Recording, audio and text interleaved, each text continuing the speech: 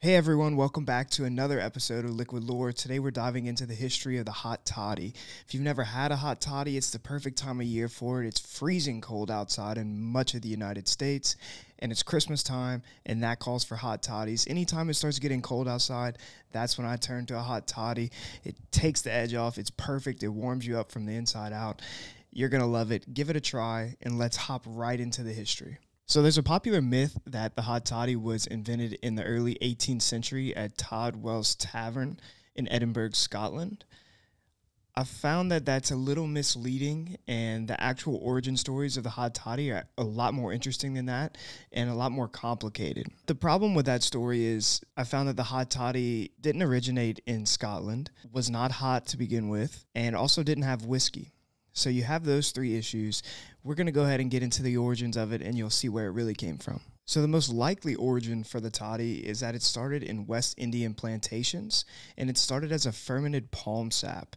And that fermented palm sap would be added to expensive beers that they had to import into the area, because at the time, I think this was around early 1600s, they wouldn't have been making beer in this hot climate at the time. It just couldn't support it.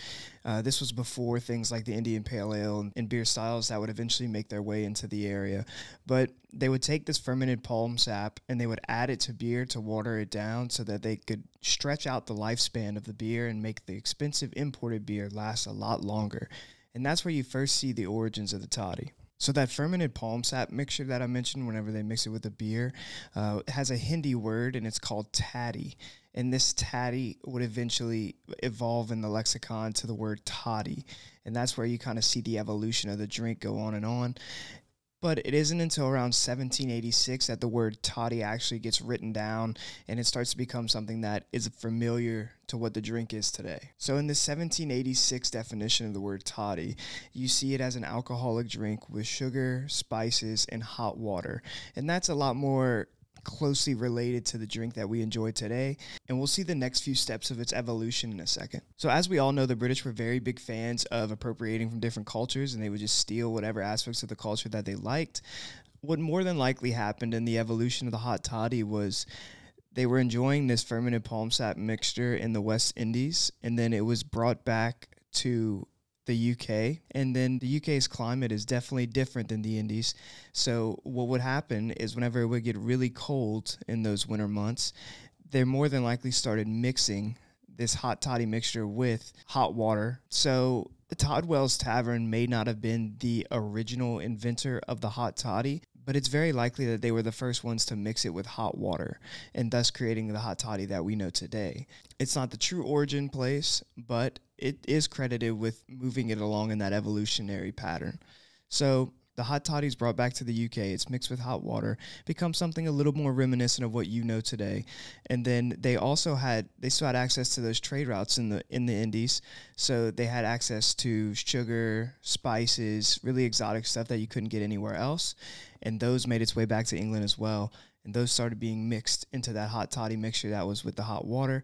And thus it becomes very, very similar to the hot toddy that you know today. So like most cocktail history, the origin story is very disputed. There's another story, it's popular and we need to mention it. It's about a doctor named Robert Bentley Todd that was ordering his patients to drink a drink that had a combination of brandy, hot water, cinnamon, and sugar. And some people think that this was the origin of the hot toddy because of the doctor's last name, Todd.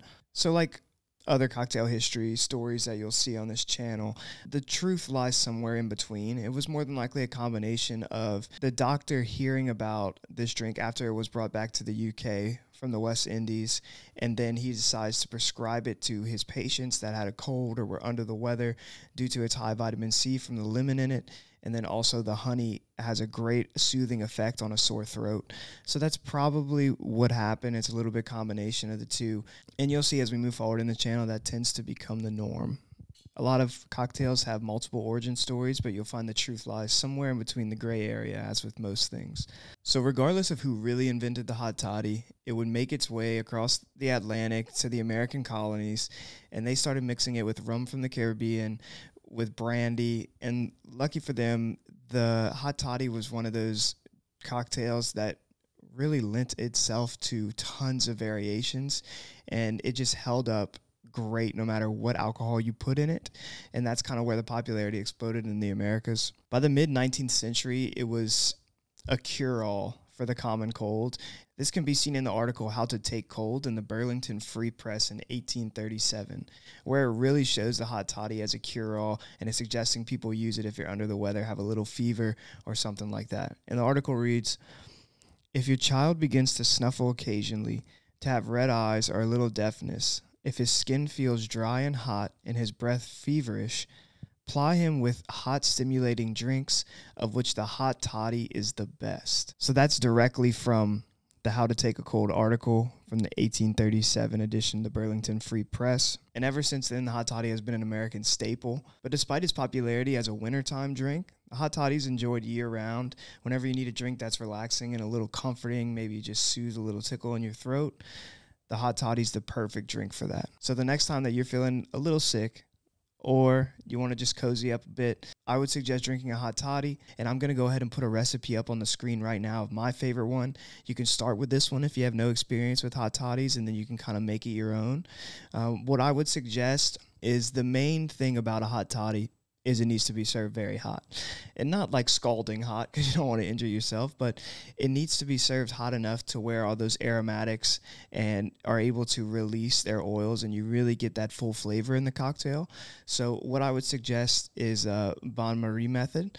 And what it is it's basically a two-pan heating system. So it's very similar to something like how you make a creme brulee. But what you'll do is you'll take a pan, fill it up with hot water, and then you'll get a cup or a bowl that can obviously withstand the heat. And you'll put that cup on the tray that's full of hot water, and then you'll add your hot toddy mixture to that. This heats the mixture evenly and allows those oils to express themselves really well. And you'll just stir it, incorporating until it heats up to the proper temperature. And then you'll fill your hot toddy glass with hot water as well.